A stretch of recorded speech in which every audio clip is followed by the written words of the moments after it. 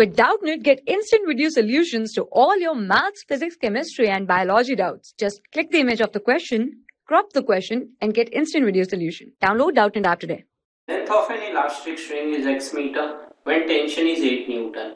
Y meter when tension is 10 Newton. Length in meters when tension is 18 Newton is.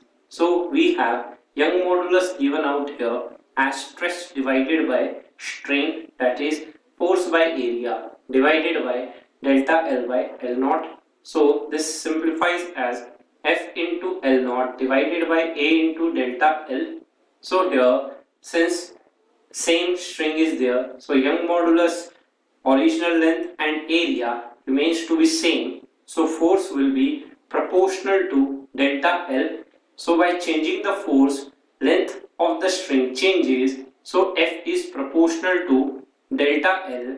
Now here it says on 10 Newton, the string length becomes x meter. So 8 equal to k into change in length will be our x minus original length as L naught.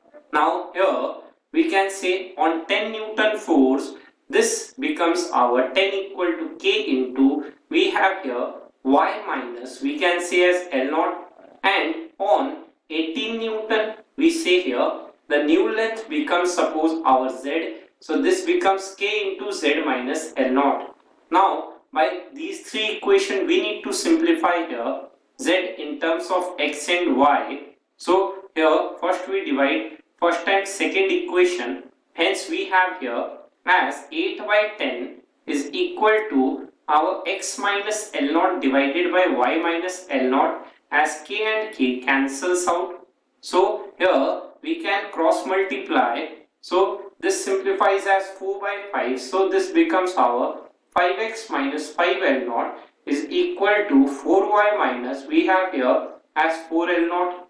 So this becomes our 5x minus 4y is equal to our L naught, that is original length. Now here we can say we need to find the value of k. For that we put the value of L naught in equation number 1. Hence this equation becomes our 8 equal to k into x minus, we can say here L naught is 5x minus 4y, so this becomes minus 5x plus 4y.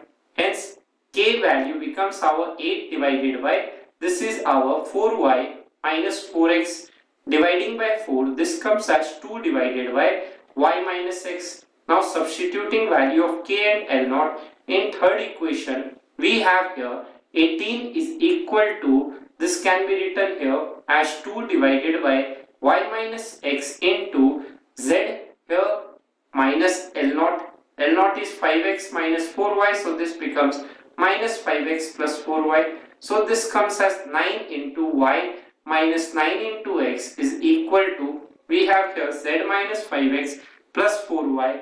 Hence value of z comes out to be our, this is equal to 5y minus, we can say here as 4x. So 5y minus 4x means amongst the 4 option number 2 is the correct answer. Hence we can say here option 2 is our answer. For class 6 to 12, IIT JEE and NEET level.